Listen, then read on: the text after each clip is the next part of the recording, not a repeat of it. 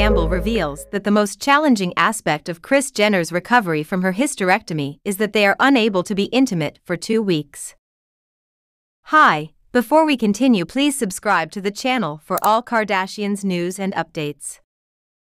Corey Gamble reveals the toughest part of Kris Jenner's hysterectomy recovery: no intimacy for 2 weeks.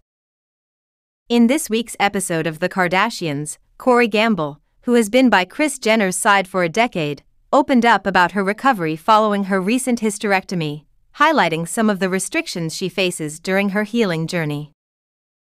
The episode kicks off with Khloé Kardashian and Disick visiting 68-year-old Kris at her home, where she's taking time to recuperate after the surgery. Initially, Kris was only scheduled to have her ovaries removed due to a tumor, but as she disclosed in the previous episode, her doctor advised a full hysterectomy to eliminate any risk of further growth.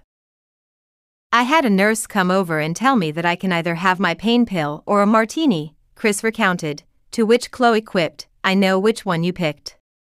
That martini is wild."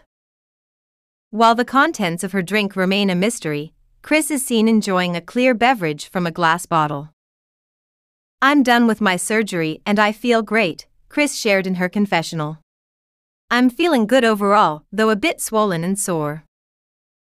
In a positive turn, she revealed to Khloé and Scott that she had received reassuring news: the tumor was benign. "You never mentioned it," Corey remarks, Kris's partner of a decade, as he flaunts their coordinated silky red pajamas. "Good to hear." He gestures towards Khloé and Scott, adding, "I'm glad they decided to join us."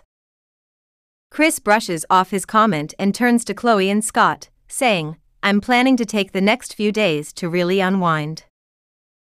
"How much longer until you're back to normal?" Scott inquires. Kris responds that she can resume her workouts in 2 weeks. 2 weeks, Corey echoes, adding with a grin, "That means we're on a 2-week dry spell." "Corey's got a good memory," Khloé chimes in. "Wait, are we talking about relations?" Scott asks, as Kris shoots him a playful smirk. "I love that you remember that," Scott laughs. "Clearly, we know what you're into."